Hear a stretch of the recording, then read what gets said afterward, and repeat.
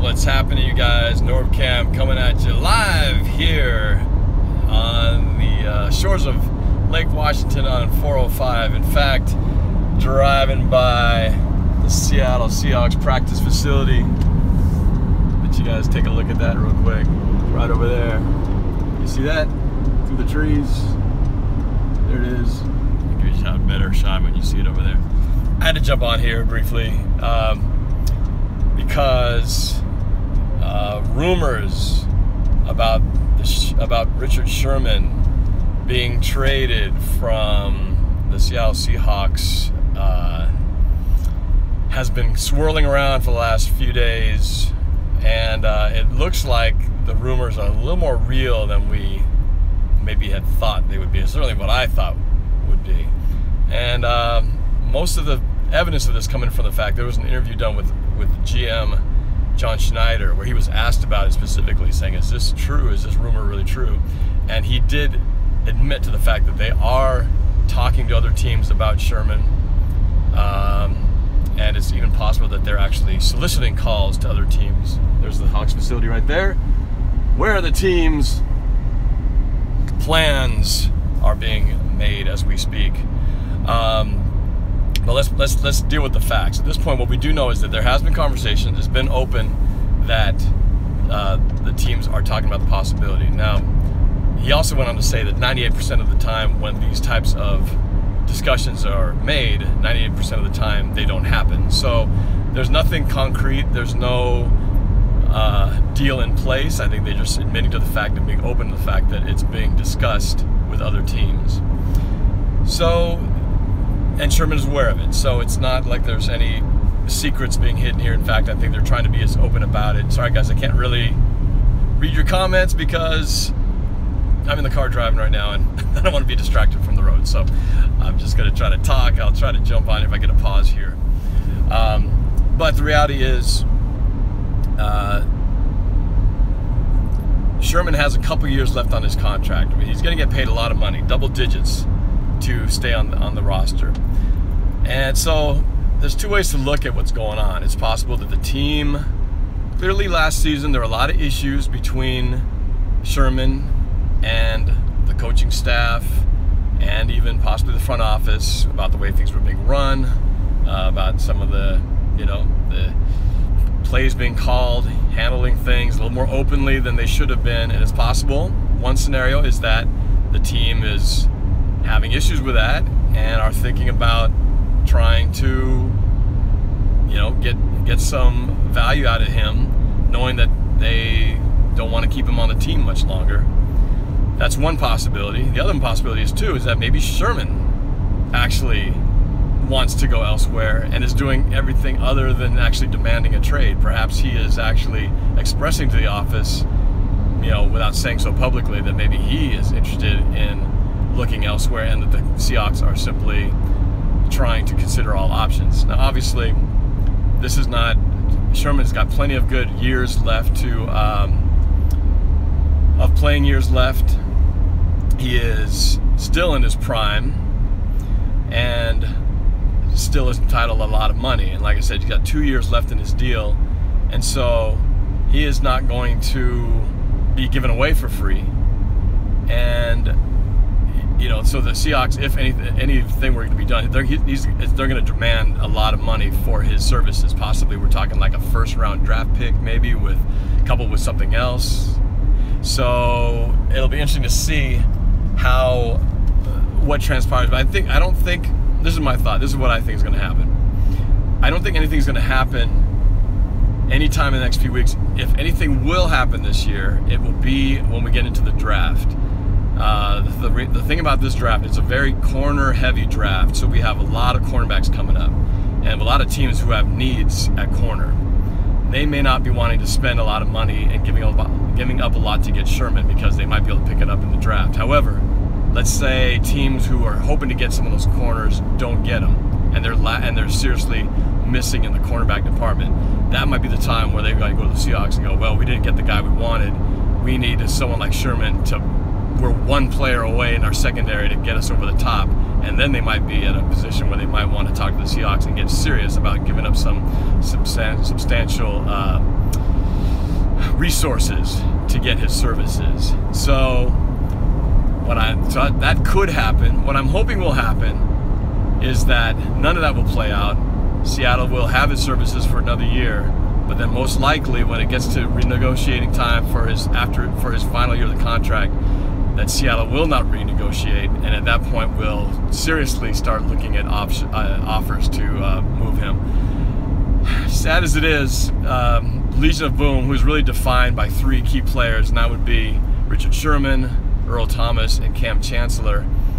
This is probably the last year that all three of them will be playing together.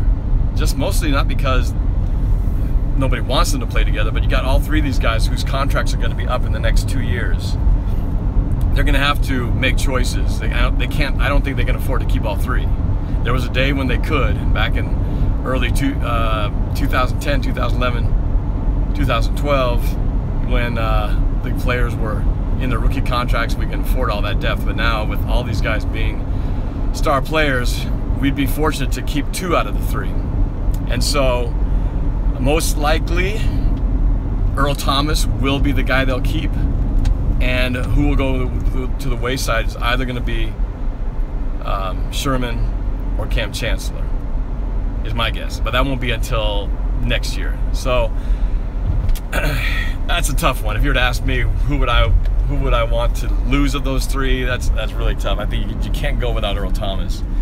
And Cam Chancellor is getting up there, but he's, man, I still wear number 31 right there on my wrist. He's the guy I like, but you know, they're both getting up there in age, and they got to get, if they are going to have to make a move, they're going to try to get value.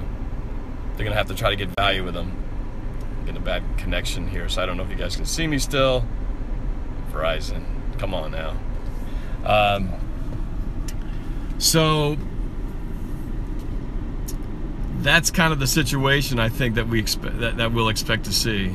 It's going to be, I don't want to see it happen. You know, I think I like Sherman. I think he's still a great cornerback, one of the best, if not still the best in the game. But things are still business, and last year was a very strange year in terms of the off the field or sideline antics, which I wish didn't play out the way they did, but you know, it happened. So now they got to deal with the consequences of that. So those are the scenarios I think are going to happen. You know, if we're going to see it right at the draft pit, right around the draft, or we won't see it at all, at least not for another year. But the following season is going to be really, this team's going to start looking very different as far as the core players are concerned. So we'll see. You know, from everything I've heard between Coach Carroll and John Schneider, and I heard an interview with Richard Sherman's brother. I don't know how much he actually speaks on his behalf, but just hearing kind of all that is that the one thing we do know is true is that everybody's aware of the situation. That it sounds like there's no real animosity, but clearly they are checking things out, and to satisfy whom is what we will never know. But it is a real thing, and I think if a really good deal is in place, it could happen. But like I said, it'll either happen right around the draft or won't be it'll be tabled till next year. So that's that. So we'll see. It's sad that this was more real than rumor, as it turned out to be. But you know, this eventually was going to happen. It's just happening sooner than I thought it would be. So, ironically, the other thing too is, I guess, I don't know if this is really a sign of anything, but Richard Sherman, you know, he's had his celebrity softball event every year, and this is the first year he's not doing it. Now that could just be coincidence, or it could be that the fact that maybe it's just was an event that maybe some of the attendance, I think, was dwindling a little bit, but just kind of ironic that this big community fundraising thing that he normally has every year, he's not doing it for the first time this season. So I don't know, some writing on the wall there perhaps. Well, let's switch over. I just want to talk a little bit about the Marshawn Lynch thing. Another rumor that's out there that's becoming a little more real than initially thought. And with Marshawn Lynch, I think it's similar to this in that it is real, and it's very clear that Marshawn Lynch does definitely have intentions of coming out of retirement to play for the Raiders. It's become more fact than rumor now that he has that intention, but we are still waiting on several things that have to happen, and that is, one, he's got to file his reinstatement papers. Two, the Seahawks have to agree on something that will be acceptable to them to release control of him, because right now the Seahawks still control Marshawn Lynch, even if he comes out of retirement. They are going to do anything but have him back on the squad because they'd owe him like $10 or $11 million. They're not going to pay him that kind of money. So they have to agree to some kind of terms. I think they'd like to get a trade, but I find that tough for them to actually do that, because that brings in factor number 3, in that the Raiders have to agree to this, which I understand Marshawn Lynch actually met with the Raiders to discuss this, and it sounds like it was a pretty positive meeting. So it sounds like the Raiders are entertaining the idea. Marshawn Lynch definitely wants to play for the Raiders. Now the big question is, how badly do the Raiders want him? What are they willing to give up or pay for him? And what are the Seahawks willing to take in order to make that transaction happen? None of these things have happened yet, so until that does, it's just conversation. But it's hard for me to imagine that the fact that it's very clear what Marshawn Lynch wants to do, Seahawks don't have a whole lot of leverage in this deal, and that if they don't get a trade option from the Raiders, and eventually they hit that deadline where they just got to kind of decide, do we put him on the roster or let him go? They're going to let him go. And if the Raiders know that, the Raiders will pick him up once the Seahawks release him. So inevitably, I think the Seahawks are going to have to are going to have to let him go at some point. I just don't see how they have much leverage in this negotiation. So the question now is really, what do the Raiders want to, do to get Marshawn Lynch? How much are they willing to pay him? What's it worth to the team? I got to admit, it'd be pretty cool to see Marshawn Lynch running the ball again.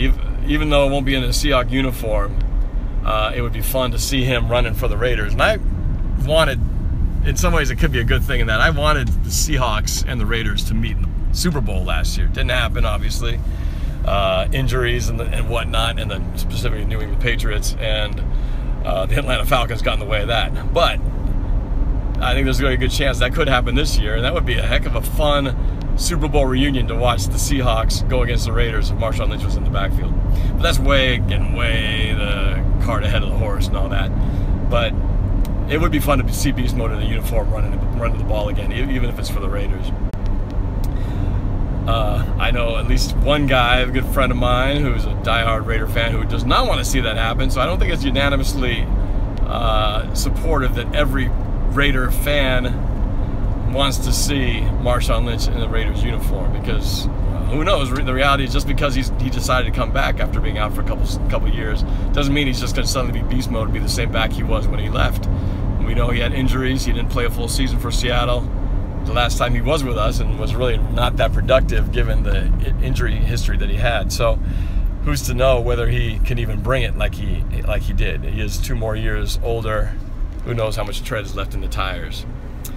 But be pretty cool to see. I could see he definitely fits the mold and the look of the Oakland Raiders, or I should say, soon to be Las Vegas Raiders, Sin City Raiders, or whatever you want to call them. But yes, the possibility, it is very possible that could become a reality if those 3 factors are met.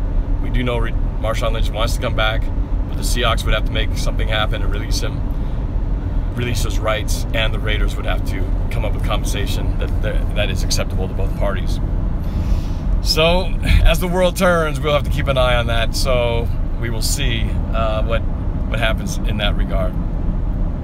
One last bit of news I wanted to share with you guys is personal news. It's very exciting for me that I found out this week. A couple weeks ago, I posted a video about an organization called the PFUFA, which is the Pro Football Ultimate Fan Association. And I went with Mark Collins last year, a good friend of mine, who was involved with Save Our Seahawks 20 years ago to keep the Seahawks from going to Los Angeles and keeping them in Seattle. Mark went to went to Canton. I went with Mark to Canton, Ohio last year during the Hall of Fame induction ceremonies time to be with him when he got inducted into this group, which is essentially like a Hall of Fame for fans. All of the super fans from the teams are all members of this group. Had a chance to witness that, record some of their events and be part of that. Well, I received my draft card earlier this year from the Seahawks fan base, specifically from Earl Trent, Hawk Daddy, as many of the Seahawks fans know him as. I got my draft card back in October, back during the Atlanta Falcons game. And earlier this week I got a call saying that I was officially accepted into the organization and invited to go to Canton, Ohio to attend the ceremonies there, and to, I'm not officially in yet, I have to go there and essentially go through the approval process, but it's a very good step in the right direction. So I'll be in Canton this year. When Kenny Easley gets inducted into the Hall of Fame, I will actually watch that. I'll be part of the ceremonies, and hopefully, if everything goes well, become officially inducted into that organization during that weekend as well. So it was a very exciting moment for me. It was to get that call was a very exciting time. So I'm looking forward to in August for making that trip back to Canton, Ohio for the second year in a row, watching the ceremonies and hopefully being inducted into this really cool organization. So just want to share that with you. Very, very, very exciting news for me personally. So that's about it for now.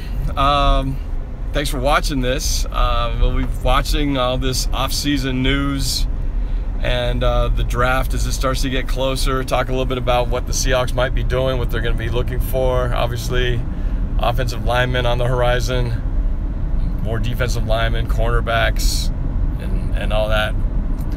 And fill you in as more and more information becomes available. But that's it for now. I just wanted to kind of touch base with you guys, share the latest, and I hope you guys will continue to tune in. More exciting stuff coming your way. So please don't forget to subscribe to NorbCam. You can do so with this button right over here. Previous video can be seen right here.